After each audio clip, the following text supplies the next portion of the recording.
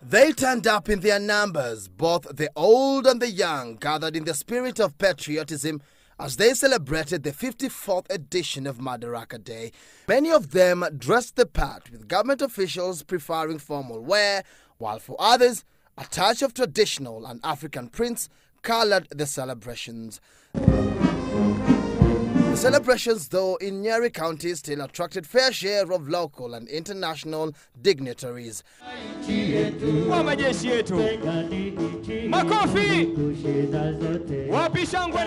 after 11 a.m., President Uhuru Kenyatta made his entry into the Kaviroine grounds as the waiting crowds burst into cheers and jubilation. The military parade spick and span as the head of state in rhythm inspected the guard of honor. However, the traditional show of might by the Kenya Air Force was only for a few minutes, as the dark clouds could not allow for an elaborate fly past. And these women, a collection from all the Nyeri sub-counties, poured their hearts out as they regaled the celebrations with folk songs.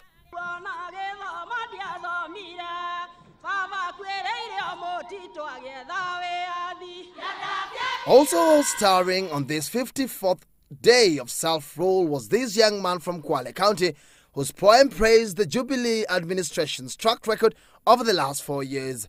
Patrick, a Gunza citizen, live at 9.